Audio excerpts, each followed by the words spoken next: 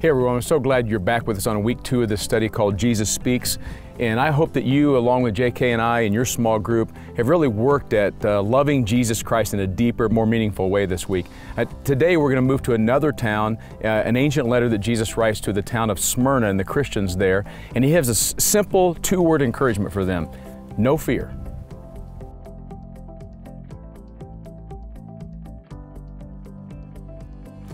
Today's discussion is going to be pretty simple because we're going to talk about fear, and really all of us have some sort of fear. We're talking with the production crew here about some of the fears that I have. I'm afraid of heights, afraid of snakes, afraid of spiders, afraid of mice. What are you afraid of? I was looking on the internet and seeing some of the fears that people have in America. Things like claustrophobia, fear of tight spaces, or some people have fear of lightning and thunder and storms.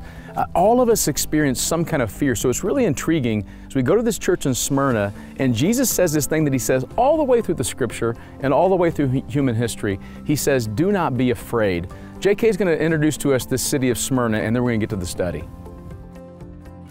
Smyrna means myrrh. You can hear it in the pronunciation of the word.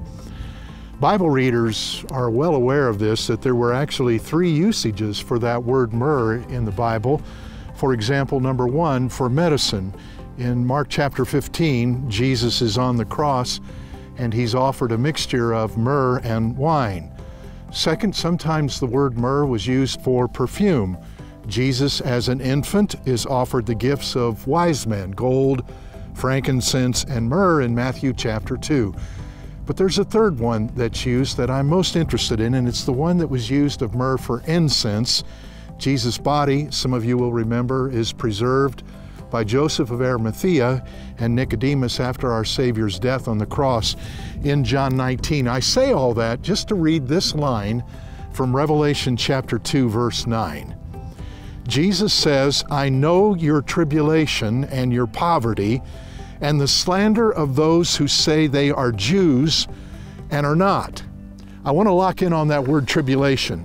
Some of you may know this, that Smyrna was actually a harbor city, a world-class harbor city like Ephesus, wealthy, academic, a center for ancient worship, especially emperor worship. And that word tribulation comes into play because at one time it was used of ancient torture, where a person was laid out on the ground and a stone was placed on top of that person, and then one stone and another stone and another stone until the victim was crushed to death. So myrrh points us to a real death threat to those in the church at Smyrna.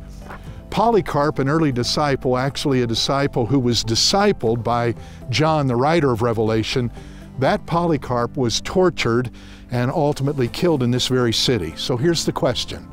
How much is Jesus worth to you? Jesus speaks, no fear. Listen to Mike's teaching.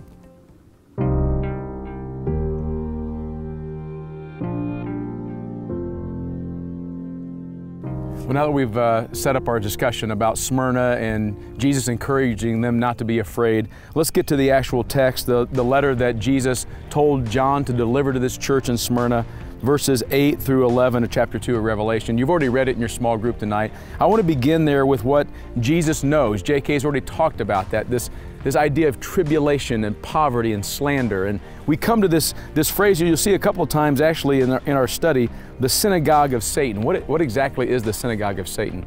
Well, the Jewish people worshiped in the synagogue, and one of the things you may not know is that in the 1st century, the Roman Empire allowed the Jewish people to worship their God like no other people. And they had the rights. They were exempt from emperor worship and the idolatry and all the gods and goddesses. They were able to maintain their religion. Well, Christianity was born obviously out of Judaism.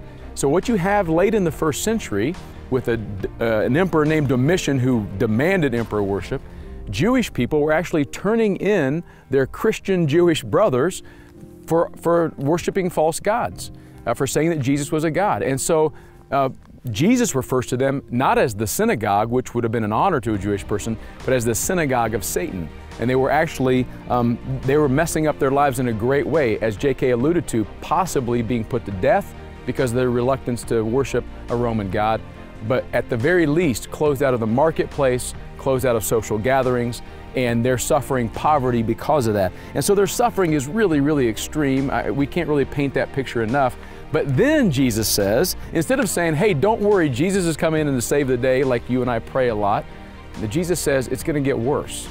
Here's my encouragement to you. I want you to not be afraid, because Satan, the devil, is about to throw some of you into prison, and that you may be tested. And for 10 days, you're going to have tribulation. So he just predicts those sitting in the church on that day when this letter was written, you're going to be thrown in jail, because Satan is going to up the battle against you.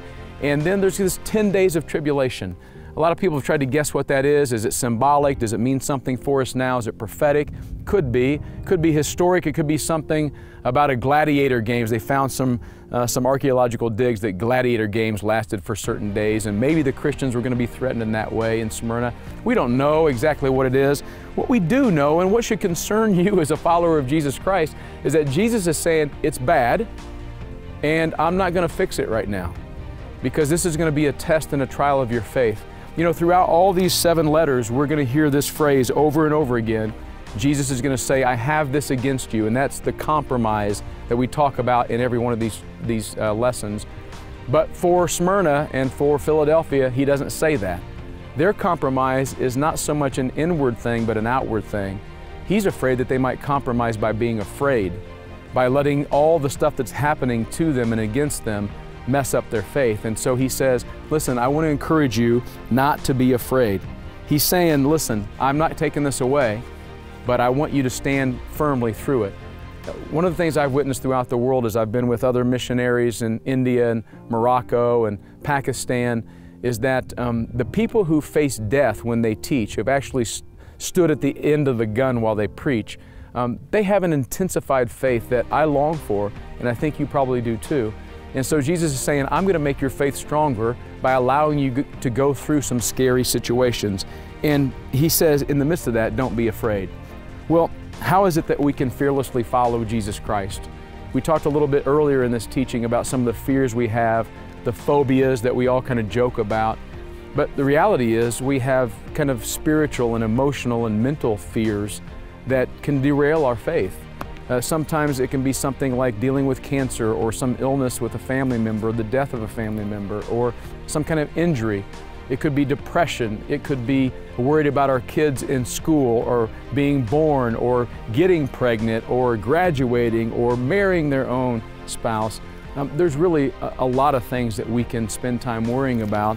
But again, all the way through Scripture, Jesus says, do not be afraid. The story that just always comes to mind for me, that I use as a metaphor for my fears, is the story of Jesus walking on the water. And that story is recorded for us in Matthew 14. You can read it later if you want to. But in that story, the disciples are rowing across the lake. It's windy, it's wavy, it's dark, they're tired. Jesus is nowhere to be found, and suddenly they see this figure walking on the water. They cry out in fear because they think it's a ghost. But in reality, Jesus says, it's me, don't worry. In a strange turn of events, Peter goes, well, if it's you then, I thought you were a ghost just a minute ago, but if it's you, tell me to come out to you. And you know the story. Jesus says, Peter, come. Peter gets out of the boat and he begins to walk towards Jesus. He actually walks on water until he focuses on the winds and the waves, and then he loses sight of Jesus and he begins to sink. That's a metaphor for my life when it comes to fears. If I focus on the fears of my life, the things I'm afraid of, legitimate or not legitimate, then I begin to sink in my faith. But when I keep my eyes on Jesus Christ, I can make it through and actually feel like times like I'm walking on water.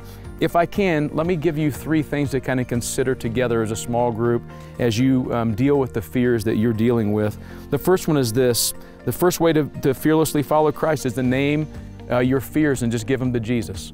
Name them. Maybe tonight you want to spend some time in your small group kind of confessing to one another and talking about your fears and praying about those and say, we're going to give those to Jesus Christ.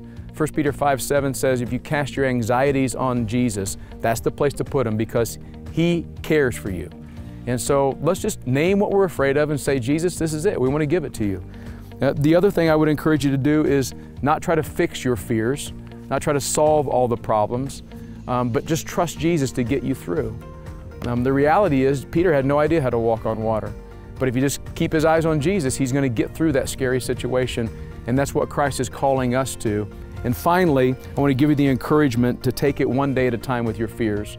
Jesus says in Matthew 6:34, don't worry about tomorrow. Don't be anxious about tomorrow. Every day has enough anxiety of its own, and I will give you the strength to get through every day. The idea is that sometimes I find myself, maybe you're like me, worrying about something that's coming up a week from now or 2 weeks from now, a graduation, a marriage, a meeting, a job situation. I don't know what it is, but I know this, I've spent a lot of time wasted worrying about something that didn't even end up happening. Let's just take it one day at a time. Every day has enough stuff for us to be afraid of, and if we turn it over to Jesus, it's going to be better. Well, I want to end here by where Jesus ends this letter, and that is just encouraging them to keep going to the finish line. You know that word nikao that means conquer or overcome or be in victory. He actually adds another metaphor here, and that's the crown of life. I'm going to give you a crown. It was a crown that was awarded to runners at the end when they won the race, when they won the event.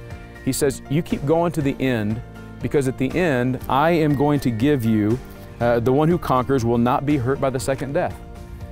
And a lot of people want to debate what that means. Here's what it means to me. You're not going to die anymore.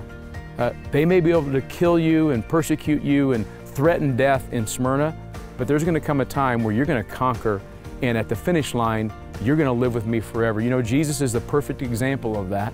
He starts this letter to Smyrna by saying, this is the words of the first and last, the one who died and lived again.